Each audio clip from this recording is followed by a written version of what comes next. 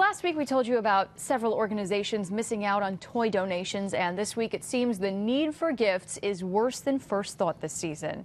This is the Salvation Army in Troy, which has less than half of the gifts needed right now for the 800 kids that they serve.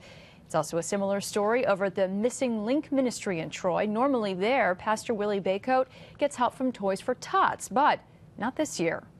When I was sitting there anticipating being approved, I got the email that says you've been disapproved, and I'm sitting there looking at 600 plus names, and I said, oh my God, what's going to happen?